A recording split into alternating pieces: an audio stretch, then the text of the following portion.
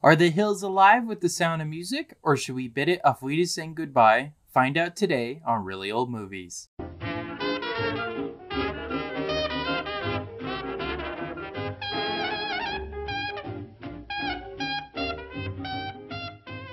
Welcome to Really Old Movies. I'm your host, Harrison Scullin, and today I'll be discussing The Sound of Music from 1965, starring Julie Andrews.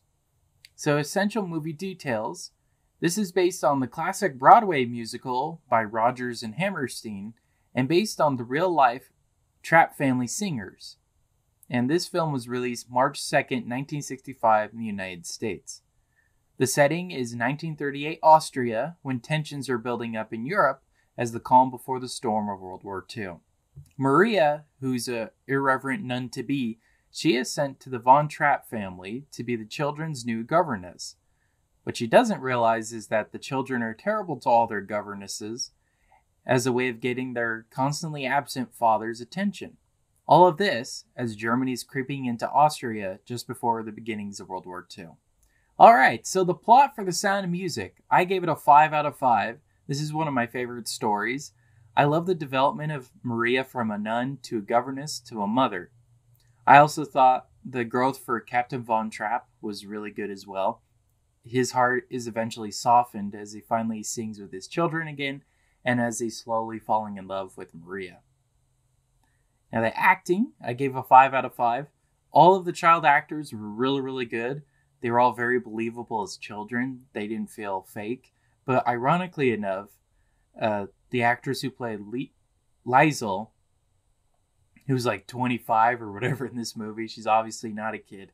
She's actually the fakest of the actors, and I thought she wasn't the best. You would think that like the little girl would have been the worst actress, but no, it was actually the oldest. So I thought that was pretty funny. I love Julie Andrews in this movie. She totally steals the show in every scene she's in. She's absolutely perfect for this casting. And I love it in the scenes where she's like singing with the children on the mountain, teaching them how to sing. And she's running around with them all around Austria, having fun with them. So yeah, I think she was perfectly cast. And then Christopher Plummer too. I think he's very believable as a very stern captain. A captain that has no nonsense, that has very strict rules. Right? He's very believable. And when you read the behind the scenes, how he initially hated working on the movie, he would call it The Sound of Mucus. It's just totally perfect for his character, you know? He actually didn't want to be there, right? So it's perfect for him. All right. Now down to directing, I gave it a 4.5 out of 5.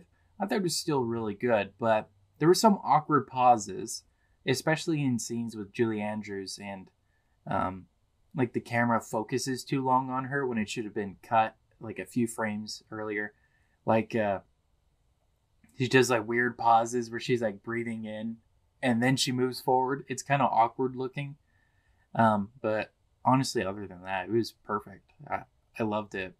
And the fact that he was able to capture the kids being so well behaved is insane. Like, I can't imagine how much of a nightmare that would have been. There were, I think, 7 kids, right? Yeah. Well, 6 real kid actors. And that's crazy. It's very impressive stuff he was able to do there. But Robert Wise, he's the director. He did some pretty good work.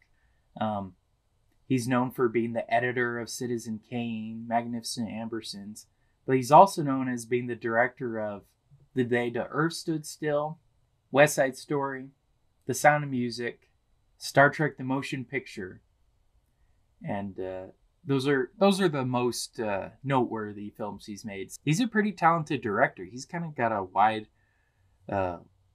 spread of films. They're all very different genres, so he's pretty great. So other than that, great directing. Now, cinematography and special effects, I gave a 5 out of 5. I thought it was superb, especially in the introduction of the film. The camera's kind of flying towards Julie Andrews, and then it cuts to her singing on the hill, if you will.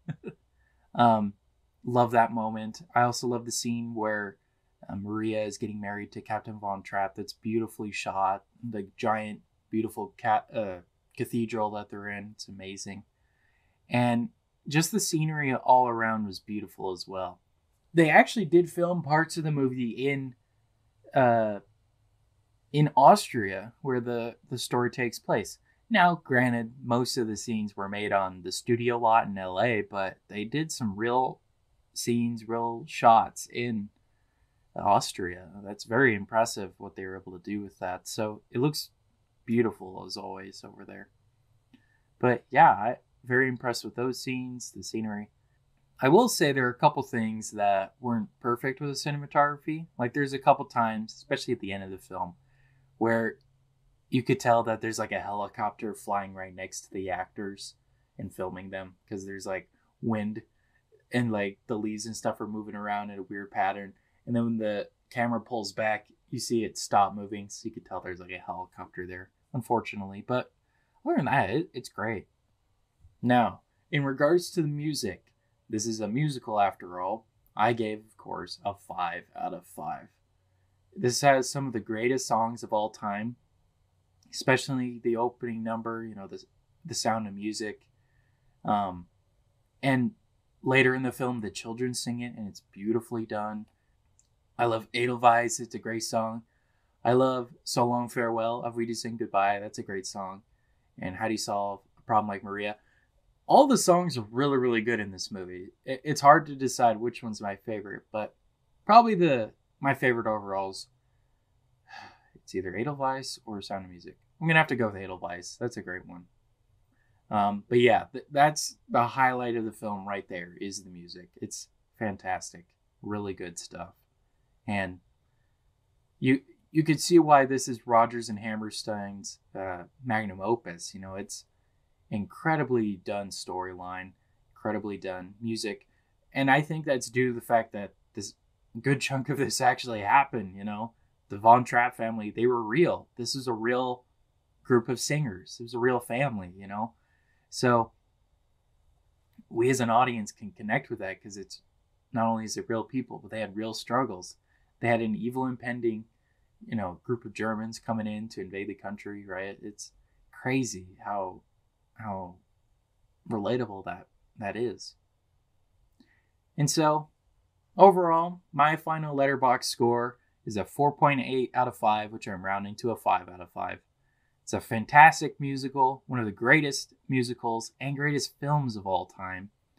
And I'm just a sucker for these kind of movies that are centered around World War II, whether it's before or during the war.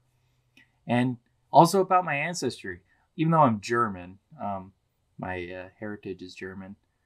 But German and Austrian is very, very similar. And I really love seeing that culture going, the beautiful backgrounds, the beautiful buildings, the beautiful landscape. I'd love to live somewhere like that. It's beautiful over there. Would I recommend this film? Is this one where the hills are alive, or do we have to say Auf Wiedersehen Goodbye? Of course it's good. Yes, I 1000% recommend this movie. It is a great musical that needs to be seen by all. But at this point, how many people still haven't seen it? This is like the biggest musical of all time. Even bigger than Les Mis, in my opinion. Yes, I absolutely recommend it. Keep in mind, it's about 3 hours long. It's got a great intermission, a great place for it to stop. I think that's a great place to put it. Because the tone of the movie changes when we come back from the intermission. So keep that in mind. It's about 3 hours long, but it honestly goes by really quick. I think it's a great film. All right. Well, thank you guys so much for listening to today's episode. And make sure to subscribe to our Instagram and Facebook at Really Old Movies. And new episodes will be released at a different day and time now. I hate missing my deadline, so I'm changing that to Saturdays at 8 p.m. Pacific Standard Time. And it will be released on Spotify and Apple Podcasts. Also, make sure to follow us on YouTube at Really Old Movies, where I do live streams and currently doing my top 10 favorite movies from each decade of all time, starting with the 1920s and finishing with the 1960s. All right. Well, thank you so much for listening to today's episode. This has been Really Old Movies. I'm your host, Harrison Scullin. Take care.